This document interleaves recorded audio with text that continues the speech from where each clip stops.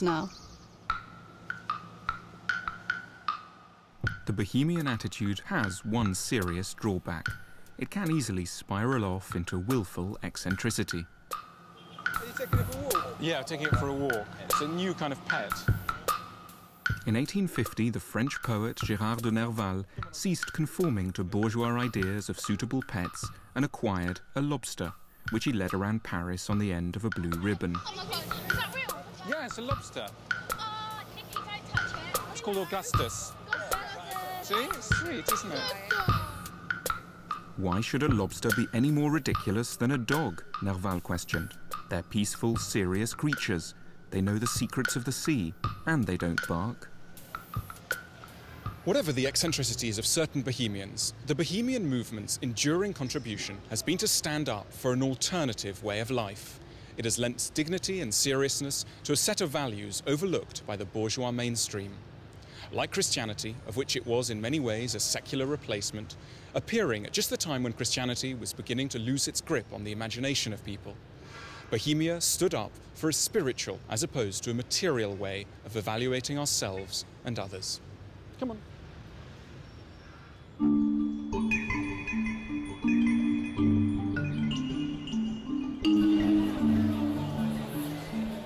The whole idea of ownership is just so utterly vulgar.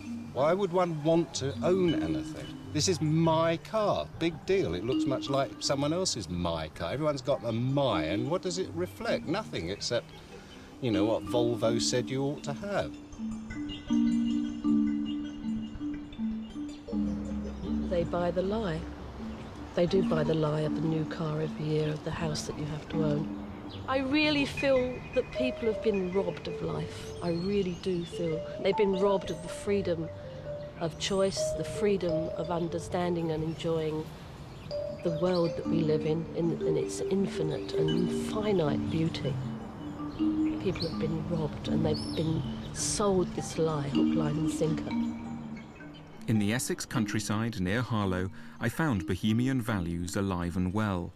Penny Rimbaud and G. Voucher are members of Crass, an anarcho-punk music and art collective they founded in the late 1970s.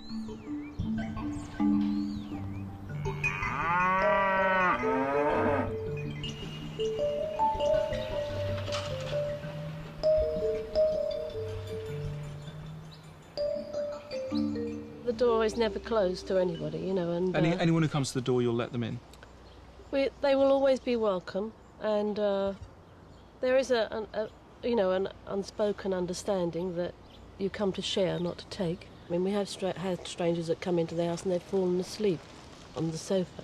You think, well, that's incredible. They feel so safe, you know, and that, I think that's quite a, you know, I think that's a wonderful thing to happen, you know, and you can be in the middle of just about to serve a meal up and maybe 3 or 4 people come through the door. And it's like feeding the 5,000. It does stretch. It's not a problem. We grow a lot of food. We grow most of our food.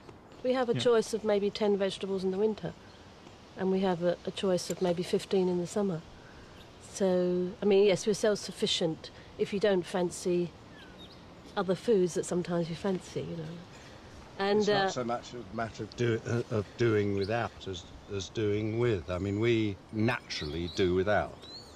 You know, and so anything else, I mean, if G goes shopping or if I go shopping, we come back with, you know, chocolate biscuits, then that is how other people would see being without, if you see what I mean, because it's actually, that's a special treat, you know, and we're all a little bit excited about demolished it. in 2 minutes. Yeah. and so we've learnt to live very, very simply, and one can live very, very simply, and it's to do with expectations.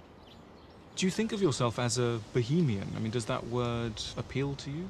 It appeals to me more than the other things that people like ourselves are often defined as being. I mean, because I like the historical context of it. I mean, I think a bohemian essentially seeks an authenticity. There are many cynical people who, for example, they might watch you in the garden and just think, oh, these are just 2 old hippies living in the country. What do you think about that attitude? I don't really mind at all what people think. That's their business, isn't it? I mean, I don't really care what people think. It really does not concern me what other people think. So you really have, in a way, managed to completely uncouple yourself from concerns about status?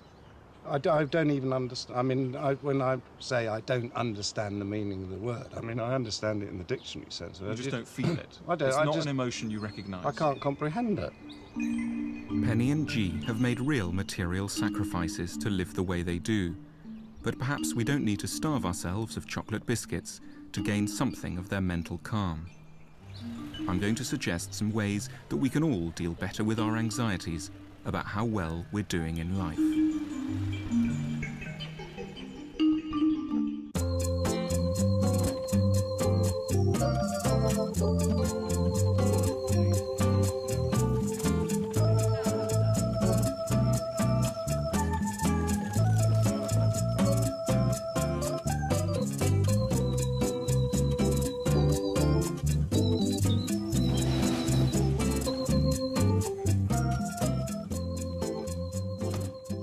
Marcus Aurelius was Roman emperor from 161 to 180 AD. As such, he was the man with the highest status on the planet. But he was also, unusually for people who ruled the world, a philosopher. Marcus Aurelius stood in a long philosophical tradition of writing about status, one dating back to the ancient Greeks 600 years before him. And the enduring legacy of that tradition has been to insist that what you're worth has very little to do with what other people think of you. Marcus Aurelius wrote his great work of philosophy, the Meditations, whilst he was battling against bloodthirsty Germanic hordes on the furthest frontiers of his empire. Just do a quick health and safety, because they're very conscious here. Can we make sure that any pointy, sharp things are on that side of the rope when we're back here? There was a disappointing turnout when I came to watch the Colchester Roman Society, but they went on undeterred. Marcus Aurelius would have been proud of them. As an emperor, his behaviour would have been endlessly examined, praised by some, criticised by others. But he was aware of how untrustworthy it all was. He wrote his Meditations to remind himself to submit any views he heard about his character and achievements to his own reason before allowing them to affect his estimation of himself. My decency does not depend on the testimony of someone else. Will any man despise me? Let him see to it. But I will see to it that I may not be found doing or saying anything which deserves to be despised. So mainly in the area of Hadrian's Wall.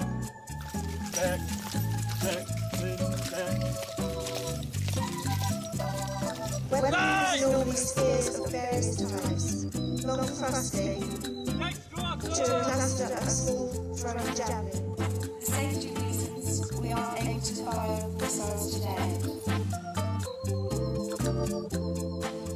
The Colchester Romans, like their most philosophical emperor, know better than to judge their own performance by the amount of applause they receive.